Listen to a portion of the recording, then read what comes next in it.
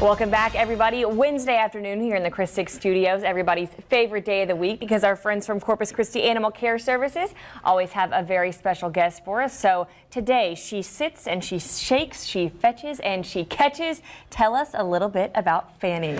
Okay, Fannie's our 2-year-old canine dog. Not to be confused with canine. That's right.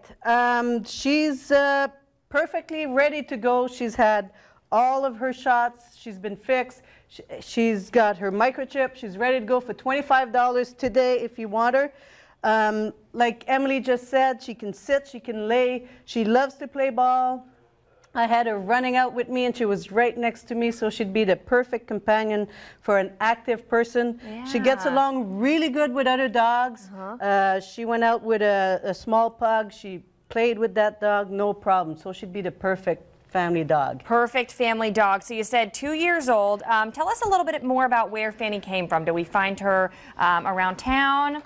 Yes, Fannie was found out in the field by one of our officers, and then she was with us for about a week and a half or so. She got adopted. Unfortunately, it didn't work out, so she was brought back. We want to mention to the adopters that when you adopt one of our dogs, we don't know their history. So you have to make sure you take it easy, take it slow.